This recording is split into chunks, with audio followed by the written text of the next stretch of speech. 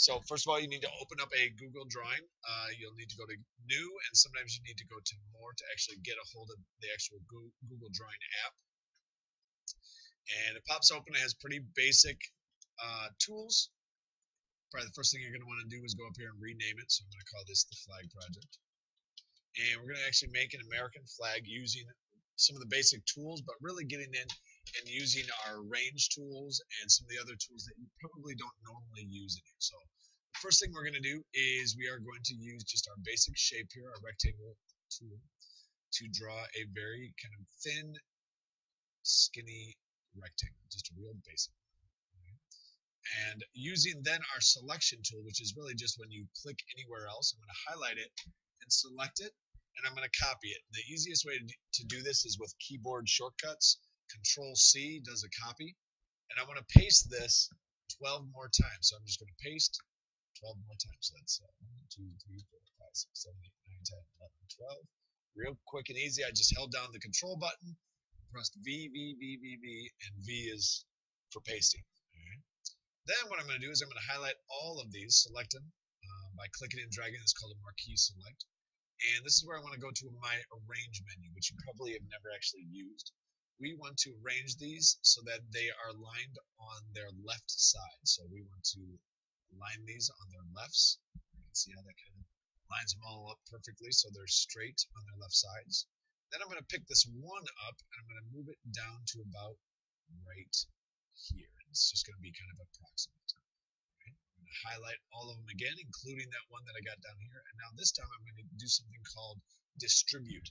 And this happens to be distribute vertically, which means up and down. And what that's going to take is the one that is at the highest point and the one that is at the lowest point, and kind of evenly mix everything else in between those 2 points. You can see that I actually did a halfway decent job. I might actually move this one down just a little bit just to make sure that they're spaced out enough.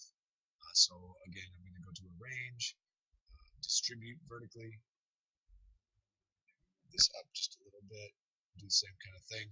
And remember, the first one, the top one, and the bottom one are the only two that matter. Everything else in between is going to be distributed between those two. There we go. So that's almost perfect. Now I'm going to go ahead and highlight these again, selecting all of them. And I'm going to make it so that the line color is actually transparent. I don't want to see the lines on these rectangles. And now what I want to do, because these are the stripes on the flag, I'm going to go ahead and select every other one of these. And what I'm doing is I'm holding down the control key and I'm clicking every other line. So it's actually selecting every other line. It kind of looks like it's done all of them, but you'll see when I go to the fill color here and choose red, it's every other line, right? And now I want to do the same thing every other for the white lines.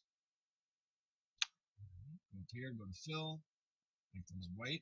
Now, very easily and quickly, I've got perfectly lined, exactly all the same size stripes for my flag. If they're not quite long enough, I need to stretch these out. I can again highlight all of them, drag it out, and there's the stripes for my flag.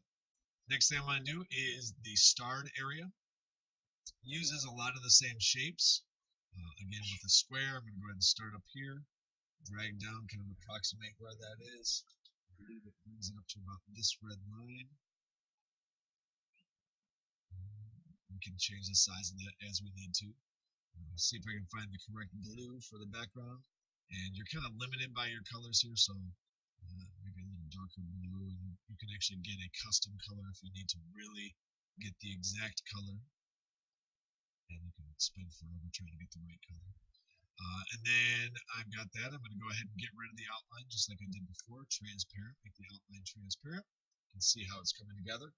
And now I'm going to go ahead and start putting together my stars. Now that is underneath shapes as well. And I've got my star shapes right here. It actually happens to be under a call out, 5-point star. Click and drag. Now you can notice it's a little bit hard to work when I'm zoomed out this far, so I might want to actually use my zoom tool here to zoom in so I can work on this space specifically rather than having to kind of be zoomed all the way out. It's the zoom tool that looks like a magnifying glass. It's pretty universal with all tools. have a star that's pretty approximately the right size. I'm going to get rid of, again, the line, so I have just a white star. And just like I did for the stripes, I'm going to go ahead and select just this star. I'm going to copy it. I'm going to paste it 5 more times.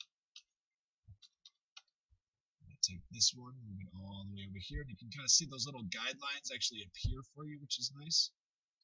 And highlight all of these. And every once in a while, it'll actually highlight the square. I don't want that. So I'm using my control button to highlight all of these. Again, using my alignment, I'm going to align these on their tops. And I'm going to go to Arrange, Distribute, this time horizontally. And there I have 6 perfectly spaced, exactly the same size. You can see how quick, if you were doing that by hand, it would look all crazy. They wouldn't be lined up. They'd all be different sizes. Instead, using copy, paste, align, distribute, those little bit more advanced tools, if you're real smart, you would highlight all of these and not reduplicate your efforts. But now that you have perfectly spaced, perfectly aligned stars, why would you not pick them up and reuse them over and over again, so that you can see how you can have a flag very quickly here that ends up being exactly the right alignment and spacing, and using your arrow tools to get it lined up. If I kept on working on this, I could have a perfectly lined up flag.